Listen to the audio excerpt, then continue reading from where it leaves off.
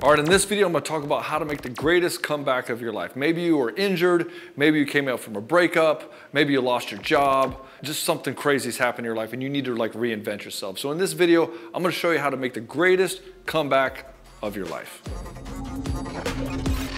All right, so maybe you woke up one day and you're like, you know what, fuck this. I'm tired of sitting in the pain cave. I'm tired of being depressed. I'm tired of doing all this. And you're like, I gotta change something. I gotta make a change and it has to happen now. You have all the motivation that you need right now to make the change, but that doesn't mean like in 10 minutes, you're not gonna get some self-limiting belief, some sort of fear, anxiety coming up, some story that tells you you're not enough, and then you'll just stop. And then all that energy and motivation is just gonna go away. So this is what you gotta do, because you cannot rely on motivation to move forward or to make any kind of change. And you'll see this over and over and over and over again. It doesn't matter what book you read about habits or lifestyle or 10xing your life. If you're relying on motivation, it's just not gonna work. So we have to set up a series of systems and processes which you can always fall back and rely on regardless of how you are feeling in any given moment.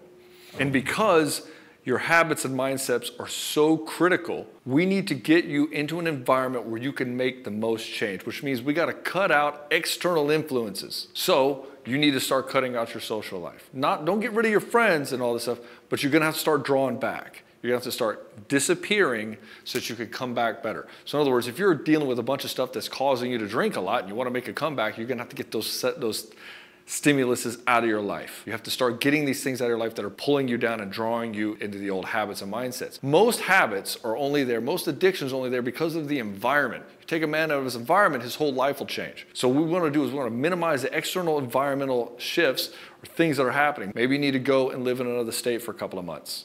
Maybe you need to go on a trip. Maybe you just need to cut out all the negative influences in your life. Maybe stop watching the news. I'd recommend you do that anyway. Withdraw from certain people that are toxic in your life. You have to get back and get back into center. You want to disappear a little bit so that you can take a step back and start making the pivot. All right, so from this point, you want to get clear on the facts of today.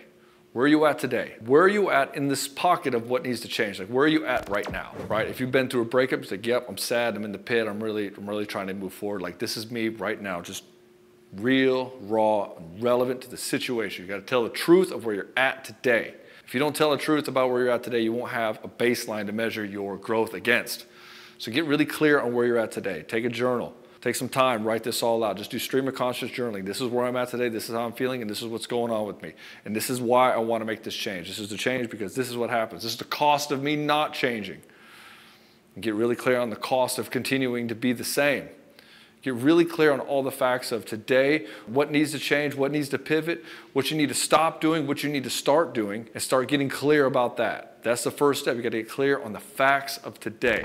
The next step is, what is the compelling future that you're trying to go towards? What is the transformation? What is the end game? So in other words, if I want to, let's say, get healthy in my body, I need to know what the end game is. If I want to look jacked as hell, it's going to be different than I need to lose 50 pounds. So you want to get clear on what the end game is and say, what is that end game? Okay, what's the end game here? And then we can start backwards looking at how that's going to happen.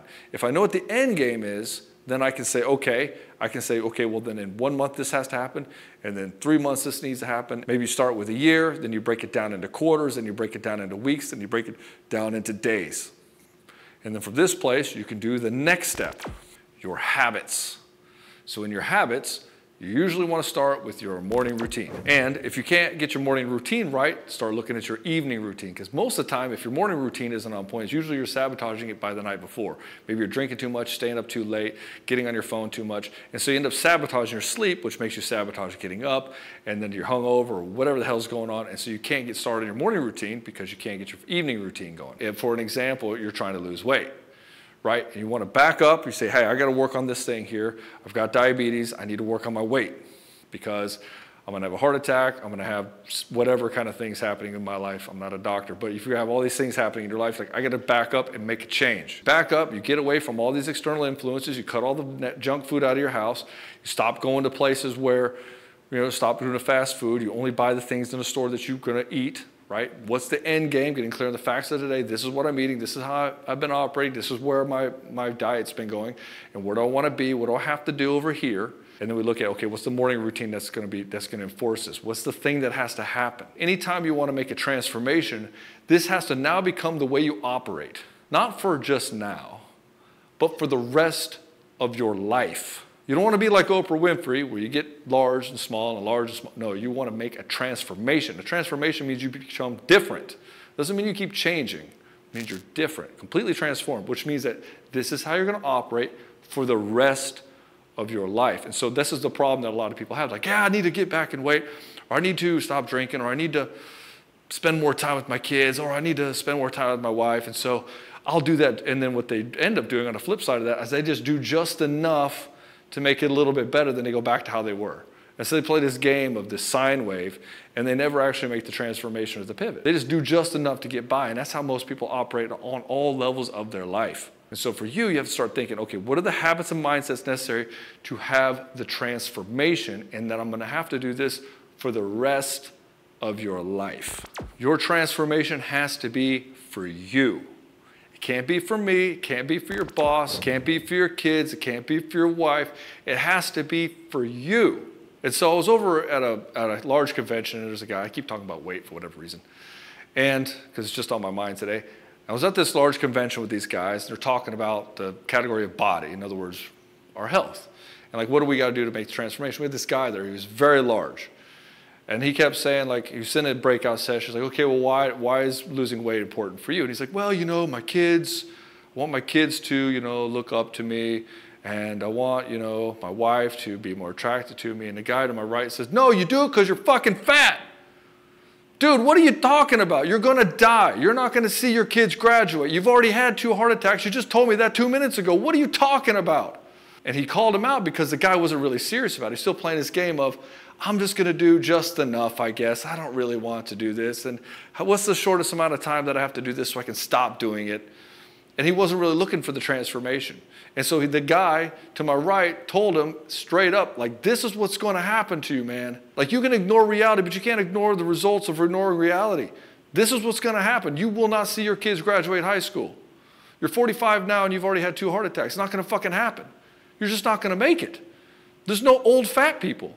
There just isn't. And this is what he was telling the guy. And he was right. And so in this situation, or I know I have another guy who runs a program who works with guys who are alcoholics or have a hard time drinking. And he says the same thing. It's the same game. It's all about addiction, right? And so it's like you have to get yourself moving in the direction that you want to do for you, not for somebody else. In other words, you have to look at the cost of what's going on, and you have to do it for you. And so there's a sense of not giving a fuck about other people in this transformation, because you cannot do it for somebody else. Because as soon as their opinion changes, you're not going to want to make the it won't be a transformation. It'll be a change for their opinion. And you'll still be stuck in the same place as you were 10 years ago. So your transformation has to come from a place of, this is how I'm going to operate for the rest of my life. I have to be different. I have to operate different. Because I'm tired of being in this place. You know, there's a cost. There's always a cost to anything in life. You can either the cost of staying the same, which is you're going to get a lot more of what you have, plus added on top of that, all the bad shit that happens for that, and the regret of that you couldn't do it at the end of your days. And you're going to feel like a failure. Your life will be defined by failure.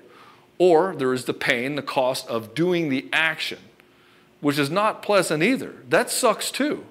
But at least on the end of that, you get to have the fruit of the endeavor. You get to have that sweet fruit, and you can be proud of yourself. You get to overcome that fear, overcome that hardship and hurdle, and you can be proud of yourself. And that's where your inner security comes from. That's where your confidence comes from, is going through and conquering yourself. And that is the mindset of somebody who wants to transform. I am willing to lean into whatever pain is necessary to get the thing that I desire. My why has to be so compelling that I will do it. Like that man I talked about a minute ago. If he does not lose the weight, if he doesn't get fit, he will not see his boys graduate high school. His children will be fatherless. And this whole time, he's been deluding himself into thinking, it's not that bad, it's not that bad. If you want to make a comeback in your life, you have to get the mindset of transformation, which means this is how I'm going to operate for the rest of my life. I'm not going to just do it for a few months. I'm going to change permanently. And this is what has to happen for guys who want to save their marriage too. And I know a little bit about that because that's mainly what I work on with guys. You want to be the guy that doesn't get cheated on, you have to operate differently. You have to be the kind of guy who never gets cheated on. I don't care about your past. This is what's required to be successful. If you want to be successful, you go through the pain and hardship of becoming that guy. You can change who you want to be. Anybody can change who they want to be, but they have to be willing to do it, and they have to have the compelling reason why. And having your wife's validation and not feeling like a loser is not a big enough compelling reason why. Leaving a legacy for your children, stopping the cycle of betrayal, losing weight, not having a heart attack because your kid, these are compelling reasons why. And so for you, if you're having a hard time with your habits and mindsets and everything, you just don't have a compelling reason why. You're never going to do it just for the sake of the thing. You're going to have to do it because there's a greater why, greater compelling vision on the other end of it that you want to get. And now this is just a vehicle to get that vision. If you're watching this, you're probably in a place that you need to make a change, a massive transformation in your life. Who knows what it is? I don't know what it is. You know what it is. It's on the tip of your tongue right now as you're watching me speak to you through this camera. You know what you need to do. You know what needs to change. You have to be willing to go through the hardship and the pain of that change, or you will never get what it is that you require. It's just not going to happen. You have to be willing to make that transformation. It has to be something that you change for the rest of your life. It has to be a non-negotiable. Because what will end up happening, the other side of it's like, I'm going to make a change here, and then I'm going to drop off. Then I'm going to change here, and I'm going to drop off. And the entire game is being defined by, okay, I'm doing good enough. I guess I can back off. And then, oh, I'm completely sick of myself. I can't believe I'm disgusted, so I better get back on the horse. And you fall off and get back on. You play this game, and every time you do this, your life gets more and more defined by failure and weakness. And this is a problem, because every time you put up another failure, in your mind, you're thinking, I can't do this. I can't actually make this transformation. And it keeps getting rooted further and further and further and further in. Don't believe me? Look at your life right now. Look at other people that whose lives are completely defined by their addictions or their health problems. They keep going into this place that it just keeps reinforcing because they don't make the transformation. They don't make the pivot because they don't see the power of what it means to make a life change, a life transformation, not just a small change for here and now. So if you're ready to take a transformation in your life, watch this video right here, how to elevate yourself as a man. And if you enjoyed this video, hit the like button.